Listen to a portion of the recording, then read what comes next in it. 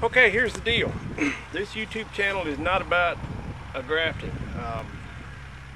This channel is supposed to be about an old geezer that likes old iron and hot rods and rat rods and old cars and car shows and that sort of thing, and cutting and grinding and welding and banging on metal.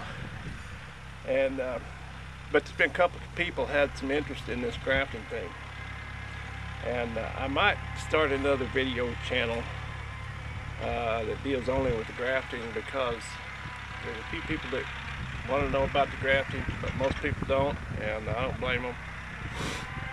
So that's just a thought. Anyway, here's a little bit of background. I started out working for another grafter 30 years ago, and I've made a career out of sharpening sticks and poking them in these trees. And I never got rich, but I never punched a time clock.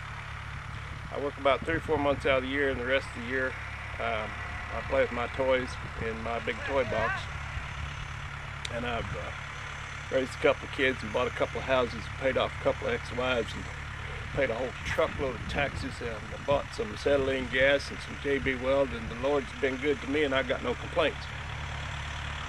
So, having said that, I'm going to do a demo here on how to do the side graft, because I promised a friend of mine, a YouTube friend, Greg, over on the other side of the mountains here in Washington State.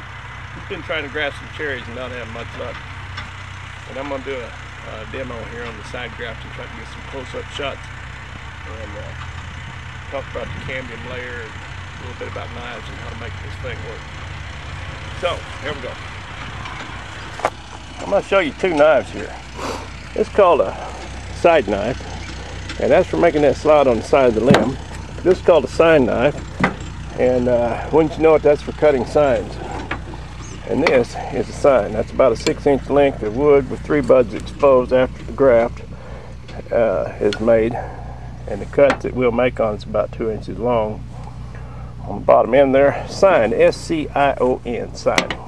Okay, a couple of these out here. So this knife, this big one here, is about $100 Hinkles when it starts out, and Hinkles is the best German steel that I've been able to buy ever, and it's hard enough to hold an edge all day with a little tune-up now and then, and yet soft enough that you can sharpen it and it won't be brittle.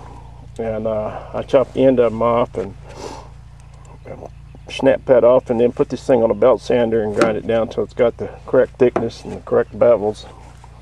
And this is also a Hinkles boning knife, and I use this to cut my signs with.